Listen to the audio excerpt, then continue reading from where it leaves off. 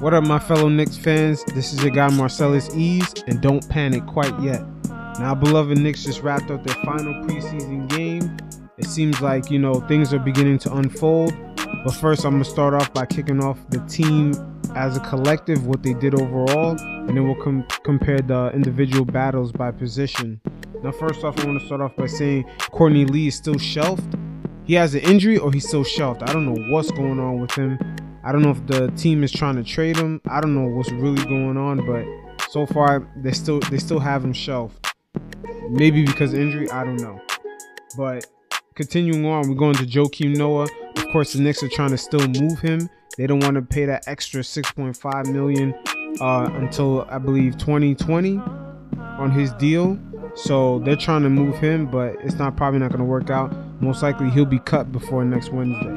And also Inez Cantor, he also did not play. He basically made the starting five, so he's good. His position is solidified. He didn't play this game.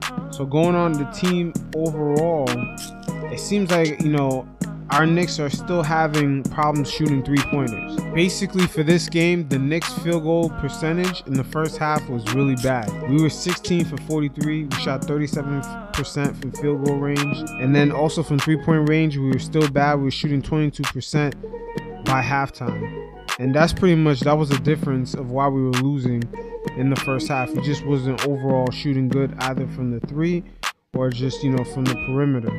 Also, the Knicks overall this whole preseason have struggled.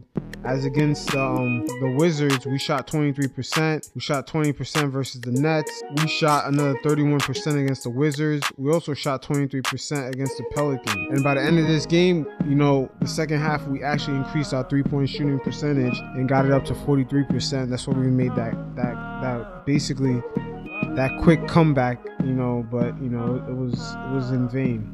Now the Knicks went with a different starting lineup. Ron Baker was inserted into the starting lineup along with Tim Hardaway at guard. Mitchell Robinson also started at center. Kevin Knox continues to start at small forward, along with Lance Thomas at the power forward position. Now going by position, it seems like tonight, of course, Tim Hardaway ate up quite the usage. With no Porzingis there, someone has to eat up those shots. And it seems like once again, Tim Hardaway, for most of this preseason, has been like this. He took over 14 shots in about 25 minutes of action, and he had 18 points. Ron Baker was basically just a filler. I guess Coach Fizdale went with a positionless lineup to see how it would work. He's still testing out the lineups. But Frank did come off the bench, and Frank had a pretty good game. He was more assertive. He was going to the rim. He was finishing. We'll see where he gets at, because basically tonight, none of the guards, him, Trey Burke, or Moutier, none of them stood out to actually, say, okay, this guy is going to be the starter. So we'll see what happens with them. Moutier tonight, it wasn't really that much. Same thing for Trey Burke. It wasn't really Trey Burke. Of course, he offensively he pushes the pace, but that's pretty much where it ends. Like I said, no one really stood out in the guard. We'll see what Fizdale does. He's clearly gonna mix and match the lineups versus. It depends on the matchup for the night, but like I said, nobody really stood out. Also going to shooting guard, like I said, Tim Hardaway Jr. did his thing. Also, Hezonja, he played a little shooting and small forward. Hezonja in this game, Mario Hezonja, he had a good game this game. He had 14 points off the bench in 20 minutes of action. Hezonja is going to be a nice little filler for us. Hopefully he gets more comfortable and in stride and more comfortable with the team, especially playing, more comfortable playing in the Garden. Hezonja was a former lottery pick, so we'll see what happens with him, and he's also in a contract year. Moving on to the small forward position, Kevin Knox, he had another game, where he struggled a bit. Kevin Knox is a rookie, let's keep that in mind. He is going to go through these games where he's like, he's basically going to hit some bumps on the road, but he's going to learn from his mistakes. And it seems like Coach Fizdale is comfortable with that, because after the game, he basically said for the season he's going to start Knox. He's going to let Knox, get on his ass a couple of times, figure it out, basically transition from being, you know, a college basketball player into an NBA player. He's gonna allow them to make a lot of mistakes. Also, Lance Thomas started at the power forward position. His starting position is basically solidified. Also, he's basically going to be a starter. Lance Thomas, once again, you know, he didn't have a bad game.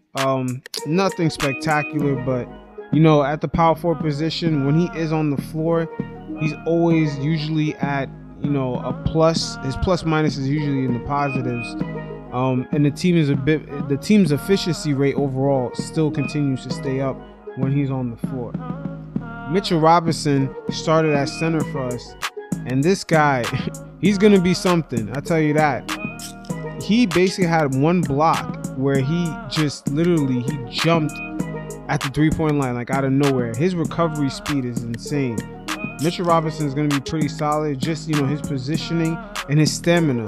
I noticed like his stamina, it's going to increase in time, but Mitchell Robinson is going to be a nice filler for us. It'll be very interesting to see, you know, who makes this starting 15-man roster. Also, with Mitchell Robinson starting, it seems like the Knicks mixed and match. We had Noah Vonleh also play center. Very strong down low. He even brought the ball up the court a couple of times. He had a good amount of rebounds, some blocks. This guy is very strong from the inside. Like I said, he has like this Amari Stoudemire inside strength, you know, where he, you know, in the paint he can get some buckets. Luke Cornett also came off the bench. He made a couple of threes. He does stretch the floor. It'll be interesting to see how the Knicks, especially how Fizdale utilizes him in the lineups. Overall, we do have to make some cuts. You know, like I said, Joakim Noah probably won't be here by Wednesday. Alonzo Trier at the shooting guard position. The only thing about Alonzo Trier tonight, I would say, is that once again, it's really ISO with him. When he's you know, scoring, he really doesn't look to pass. His head is kind of down, and if he's not scoring, he's not really efficient. He's not passing the ball. He's not rebounding or getting steals like that.